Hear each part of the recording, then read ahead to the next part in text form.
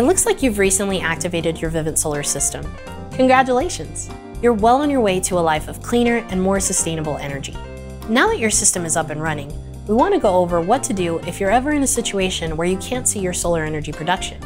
If you can't see your solar production data online, keep in mind that it's rarely an issue with the panels themselves. The problem could simply be due to an unchecked filter in Account Center, or that your system has stopped communicating with your inverter, which could happen if it ever disconnects from the internet. Whatever the reason, we'll go through each potential problem and explain what you can do to fix it. Step 1. Check the production indicator in Account Center or the Vivint Solar app. If you can't see your production data online, it could be due to an issue with the way you've been viewing the data in Account Center or the Vivint Solar app. To check this, log into Account Center or the Vivint Solar app. For help with Account Center, check out the related links in the description. Locate the little circle just below the production graph next to the words Production Data. This circle allows you to toggle the production data on or off. The circle should be checked teal. If it isn't, click on it to toggle your production on. This will ensure that your production data is visible. If you're looking at the Vivint Solar app, tap Reports to verify that the circle is checked teal. If it works, your production data should appear. If your production data doesn't appear, it could be an issue with your internet connection. Step 2. Check your internet connection. We know this may seem obvious, but you'd be surprised how often the problem is with an internet connection. If you have a personal device like a smartphone or laptop, check to ensure it's connected to the internet. If it's not, that could be the issue. Have you recently updated your Wi-Fi ID or password? If yes, let's see if you can simply update the credentials online. In some areas, we've started testing out a new piece of equipment that allows homeowners to use the Vivint Solar app to update their Wi-Fi credentials online. To check if we installed this device on your home, download the Vivint Solar app and log in. Go to Settings and look for Wi-Fi connectivity. If you see it, tap on it.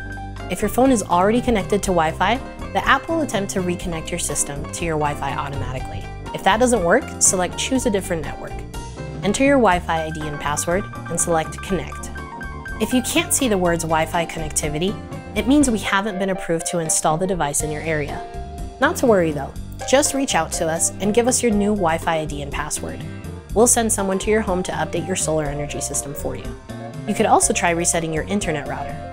Your router could look like this, or this, or this, or something kind of like those, but they all work the same way. Unplug your router's power cable and plug it back in after 30 seconds. If your internet router is working properly, and you're still not getting a signal, your internet service provider might be blocking the signal. Give your internet service provider a call. Step 3. Check your solar devices. It's possible that your disconnect or breakers were turned off by mistake. Find your AC disconnect. It looks like this. The lever on the side should be pulled up. If it's not, take care of that now. Look for your home's breaker box. It'll be outside near the AC disconnect or inside your home in a place like the garage or utility room. Make sure the breakers labeled solar are switched to the on position. This next part has to do with your solar inverter.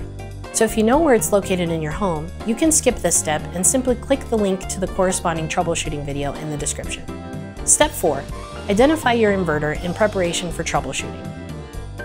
If you've ruled out the first 2 steps, the third thing to do is troubleshoot your solar inverter. The steps you take to troubleshoot your inverter will depend on the type of inverter you have. We primarily work with 3 different inverter manufacturers: SolarEdge, Enphase, and Fronius. If you already know the type of solar inverter you have, click the link to the corresponding troubleshooting video in the description.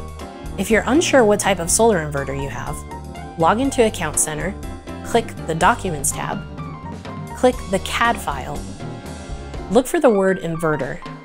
Next to it, you should see your inverter type.